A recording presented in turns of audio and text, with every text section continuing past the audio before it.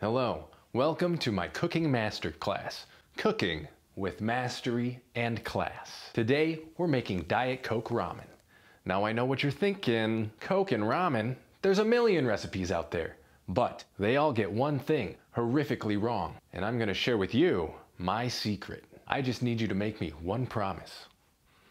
If I share with you my secret recipe, will you come to my defense when they call me crazy? When they lock me up and throw away the key? Or will you punish me? Banish me? Now you only need two things for this recipe: Diet Coke and soy sauce flavored ramen. Now when I was a kid, this was called Oriental flavor, but they changed that right around when people started learning feelings. The first thing you're gonna wanna do, and this is the secret, put your Diet Coke and your serving bowl in the freezer.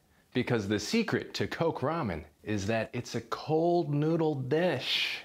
Now I've done this with both Maruchan ramen and Top ramen, but I don't remember which one, if any, were good. Come on, let's get started. Now while those noodles boil, let's get our ice cold Diet Coke broth ready.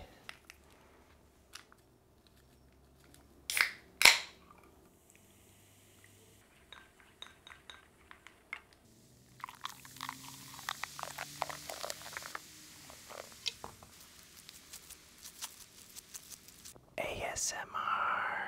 Strain and rinse your noodles.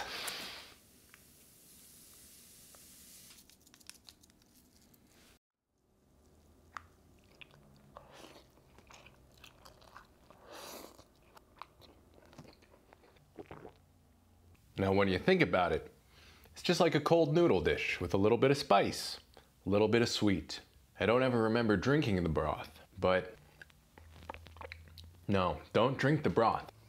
A little bit of clove, a little bit of cinnamon, aspartame. No. Nope.